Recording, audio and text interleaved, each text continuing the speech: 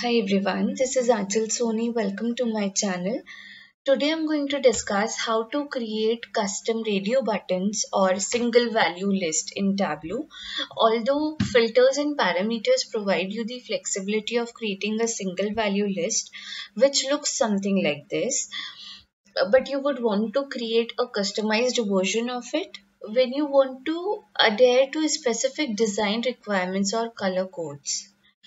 So today we'll learn how to create custom radio buttons for discount, profit, and sales, where the chart is getting updated as you make a selection.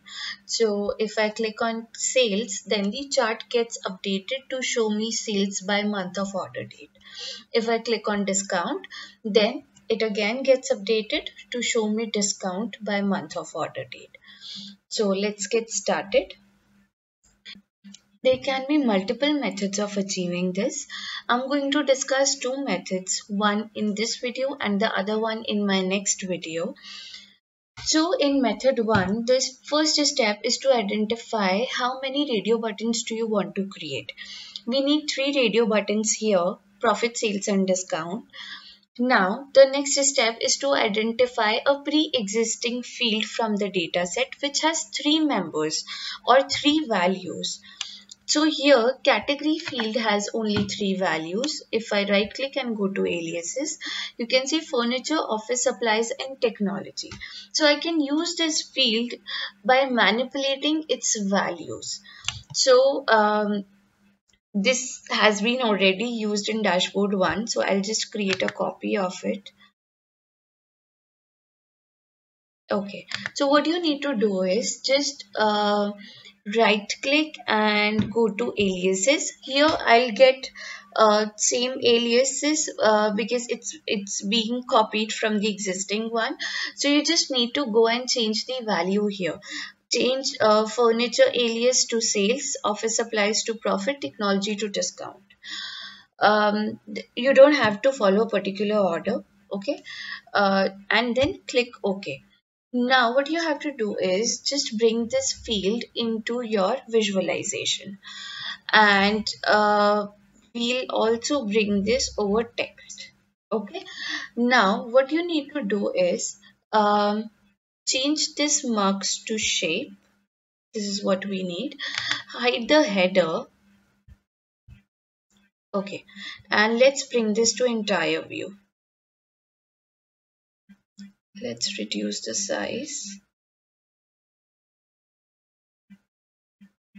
Okay, now to manage the space between the shape and the text, let's add minimum of 0 and let's do some formatting.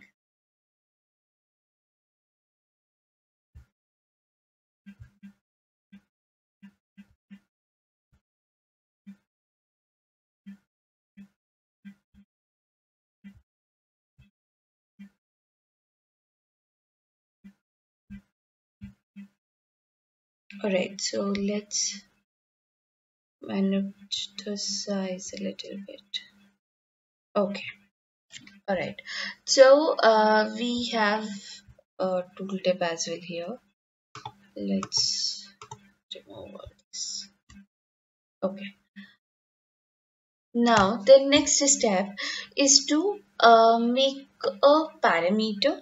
So we are going to achieve this using parameter actions.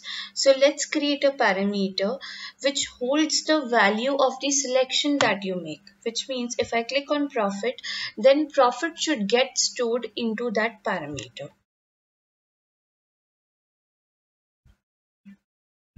Create parameter and select it option. We'll create this string and we create this empty.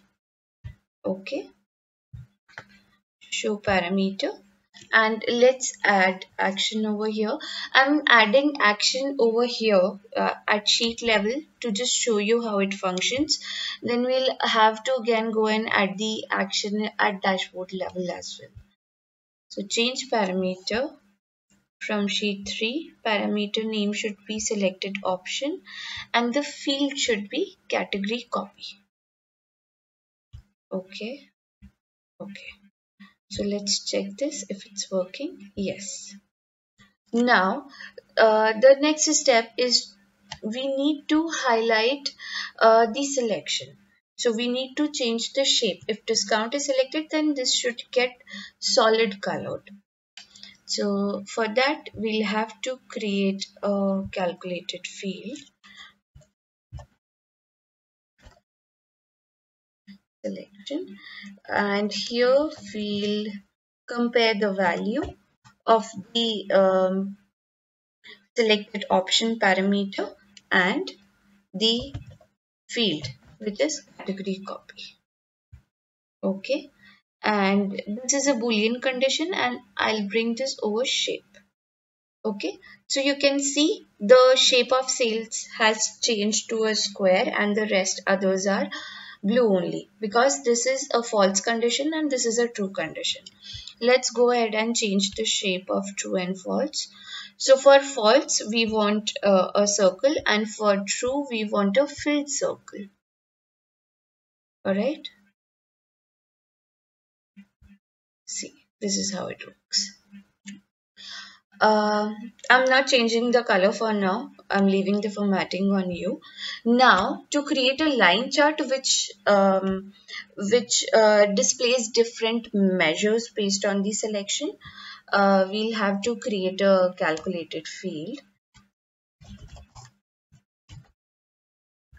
And this will include a if-else condition. If selected option equals, now here we want to compare the parameter value with the value of the field. So if it is profit, then show profit and likewise. But here a very important thing to note is, since we have used aliases, we cannot create a condition based on alias. We'll have to use the original field value only, otherwise Tableau won't recognize it. So if you want, you can go back and check which value maps to what original member. So here furniture is for sales, office supplies for profit and technology for discount. So we'll do the same. If selected option equals furniture, then sales. Else if selected option equals office supplies, then profit. Else selected option equals technology, then discount. Okay. Now let's bring in this measure along with order date. Alright, and I want to use order date at the month level. Okay. Let's create a dashboard. I'm just reducing the size of the dashboard.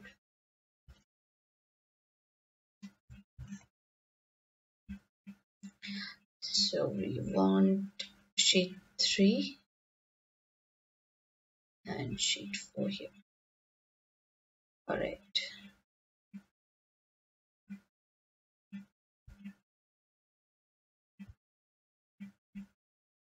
Okay, now let's go and add parameter actions. So change parameter from sheet 3. Selected option here, field value is category copy. Okay, let's check. Profit, yes. Sales, works well. Discount again, works well. So follow this method to create custom radio buttons. That's all for this video. Thank you.